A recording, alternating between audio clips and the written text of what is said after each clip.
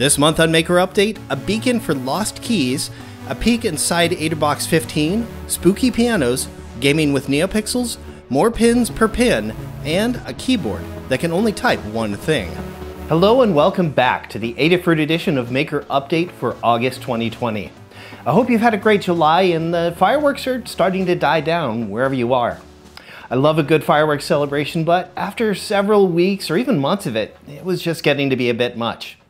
Anyhow, we've got an awesome show for you full of great projects, so let's get right into it with the project of the month. Do you ever have that problem of tools wandering off, maybe in a shared workspace?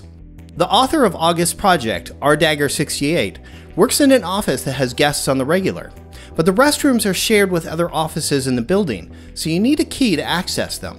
As a result, the keys are often checked out, but rarely returned. So they developed a system built around these oversized key fobs that sound an alarm when they're taken out of range, like if you tried to take them into the elevator. Please return the restroom key to our lobby.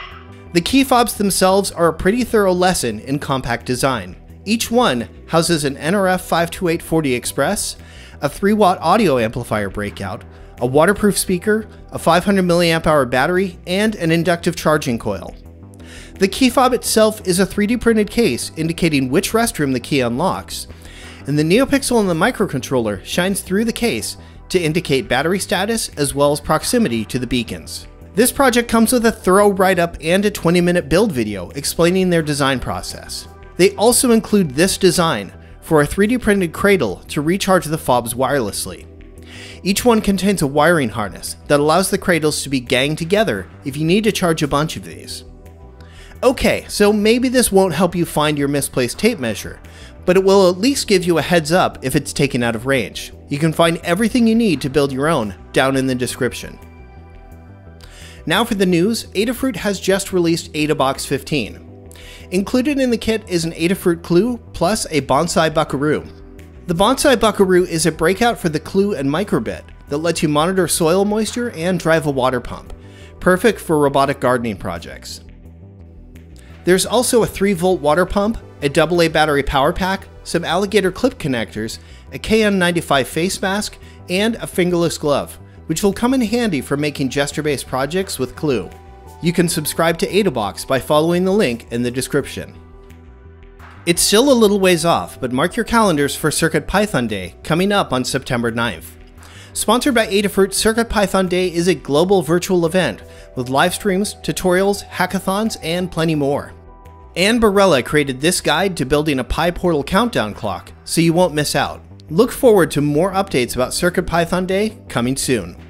And don't forget that the Adafruit store is open and taking all orders, so if there's anything you need for a project you're working on, they're ready to get those precious parts into your hands. All of their shipping and handling is performed under COVID-19 best practices, so you can order with the confidence that they're keeping your safety in mind. Let's get back to more projects. I know it's only August, and October still seems a ways off, but this glowing neopixel bottle piano from Aaron St. Blaine looks like the perfect jumping off point for making your own spooky touch-reactive props. Check out how she's transformed these basic household bottles with iridescent cellophane, glass beads, and more. To create the interactive touchpads, she's mixing graphite with air-dry modeling clay and then inserting a wire into each pad before it dries. She then painted an additional layer of graphite and water over the exterior of the clay after it dries. Each pad is wired to a 12-key capacitive touch breakout before being connected to a Circuit Playground Bluefruit. The Circuit Playground is also responsible for the note playback and the neopixel light show corresponding to each bottle you touch. There's a lot of creativity in this project, and you can make some really fun interactions when your decorations and props are touch reactive. When you think of video games, you don't normally think of an RGB LED strip as an ideal display, but this pixel chase game from the Ruiz brothers is just that. There's a neopixel strip inside the ring of this design, and a single pixel lights up and races around the ring. The goal is to press the arcade button just as it's in the same position as this second stationary pixel. If you win, the pixel speeds up, and you keep trying again and again until you can't keep up. The circuit is pretty simple with an M4 Express board, a button, and the neopixel strip, plus there's a battery for gaming on the go. There's a few other interesting game projects out there using RGB LED strips as displays, like Line Wobbler by Robin Baumgarten or its open source cousin, Twang. Both games are one-dimensional procedural dungeon crawlers. Back in 2016, John Park created a replica prop for Lucio's sonic amplifier from the game Overwatch. It was a really complex build involving an Adafruit Metro board, a Music Maker shield, an amplifier, and a power boost for charging. 4 years later, the game is still as popular as ever. He's made a second attempt at this build, simplifying the circuit with modern hardware. All that's needed for this version is a Feather M4 Express running CircuitPython, while a prop maker Featherwing handles the heavy lifting for the audio effects and neopixel animations. The entire project is now documented in a single place if you want to build one for yourself. If you've ever had the remote for your Roku give up and die on you, you know how much of a pain it is to replace it. Okay, that's probably still easier than building your own, but that didn't stop Dylan Harada from doing just that. He's using the PyPortal for its Wi-Fi capabilities and its touchscreen. I know there's some phone apps out there you can use to control your Roku, but for something like this, having a piece of dedicated hardware is great. And it's nice to have all the necessary software interactions documented like this if you wanted to take a crack at building your own. Now for some tips and tools.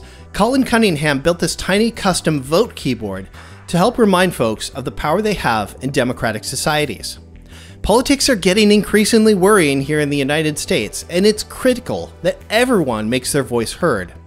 We've seen a lot of projects that mimic USB keyboards through the use of HID libraries. As a project, this is one of those.